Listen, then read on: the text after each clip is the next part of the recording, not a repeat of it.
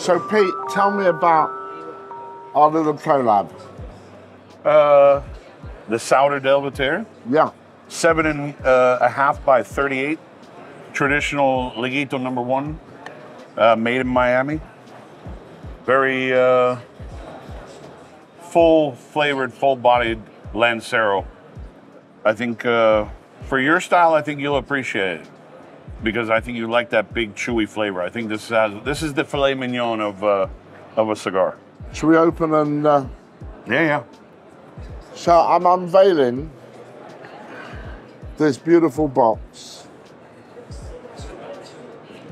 This is going to be for release in 23 for the Far East. You want me to do the work? Yeah. We wrap it in the wax paper to protect it. Beautiful. So it's completely bundled up.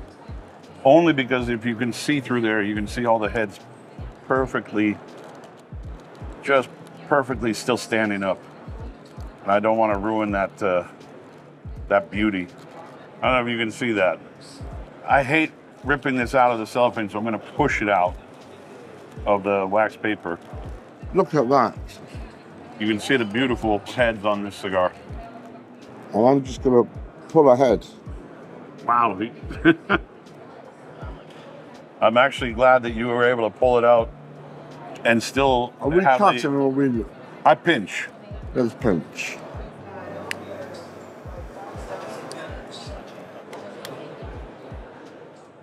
That's phenomenal. Not too heavy. No. Just lots of flavor. And these are still babies. They're aging right now, but by the time they release, they'll be in fine shape. So when these get released, they're going to have Christian's beautiful label on it. And what we hope is that he loves them as much as I do. This is fantastic.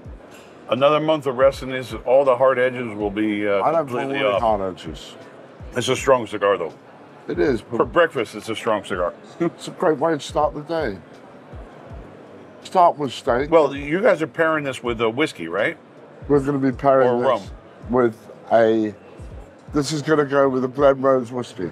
Oh, this and the whiskey will be phenomenal. Obviously, Laurence has known me for a while. My name is Pete Johnson. I'm the owner of Tatuaje Cigars, celebrating 20 years. When Laurence came to me for this project, I kind of had an idea of what he would want for blend because I'm getting used to his style of palate. And I was also a longtime Cuban smoker when I was younger. But the wrapper on this is Corojo, Corojo 99, shade grown in Nicaragua. The binders, we use 2 binders on every cigar, are Nicaraguan and filler from Nicaragua. So it's 100% pure Nicaraguan cigar, but it doesn't taste like a Nicaraguan cigar. Tastes fantastic. It's got depth to it. This is the filet mignon. Depth. That's why I said it's the filet mignon of a cigar. When it comes to flavor, I don't find it harsh at all. No, there's still Very balanced. There's still a little bit on the roof of your mouth that gives you those little almost like tannins, but that will dissipate a lot. I'm not getting any harshness to it at all. I'm getting bundles of flavor, very dark, chocolatey type of flavor. Yeah, no, it's got some meat to it for sure. And I hate those chocolate and coffee and spice. I don't do the whole rundown of baked chicken or boiled chicken and all that other crap. For me, I've never had a boiled chicken cigar. I must try.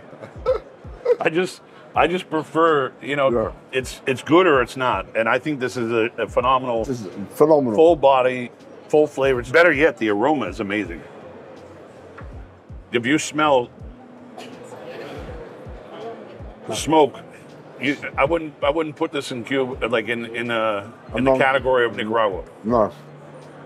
This is old world. This is not new world. But that's the great thing. Your cigars are old world, new world. Yeah, I'm in a new world of branding and all that. So I'm going to rename it. Old world, new world? No, real world. Real world. All right, Pete Johnson's in the real world.